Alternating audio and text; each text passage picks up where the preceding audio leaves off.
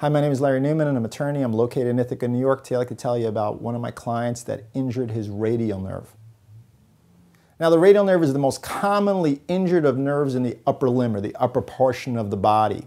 And the reason for that is it has a really long distance that it travels. When it comes out the neck, it goes down through the shoulder, down underneath your armpit, what's called the axilla, and it wraps around this long bone in your arm called the humerus, and then it goes down into the forearm and down into the hand. So it has a long travel from the neck all the way down.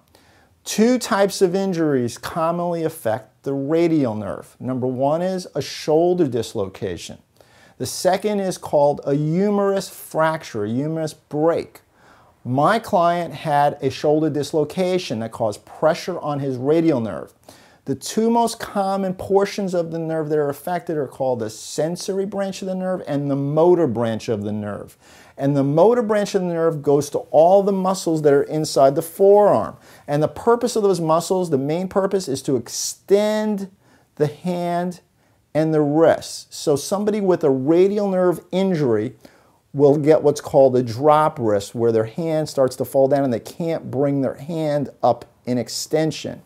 The other part of the radial nerve is called the sensory branch, and the sensory branch of the nerve, when it's affected, controls the sensation. So we lose sensation or have increased sensation along the areas of the back of the forearm and the back of the hand. Those are the areas that the radial nerve innervates.